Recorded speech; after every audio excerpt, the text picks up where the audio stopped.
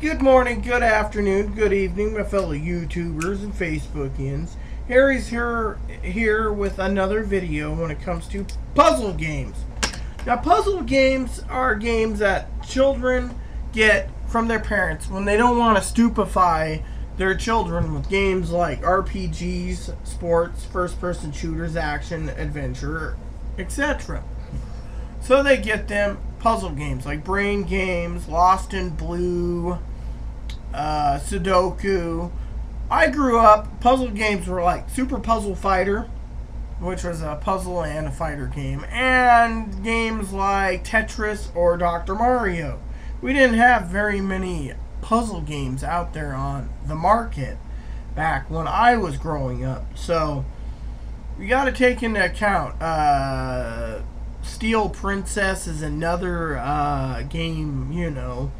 Well, all these games were going to be around for a while. As long as the developers develop games that make you think, they will be going to be around for a long, long time.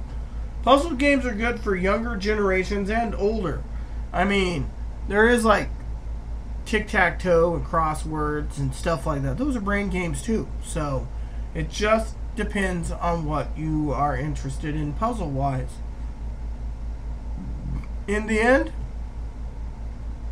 all in all, it works out. So,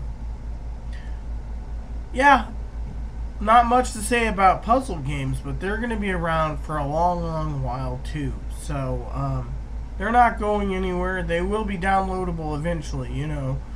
So, you know, once they develop a system where it's all downloadable, you'll have it that way. So, please add and subscribe if you like. Please add me as a friend if you like. And please post comments if you like. Thank you and have a nice day.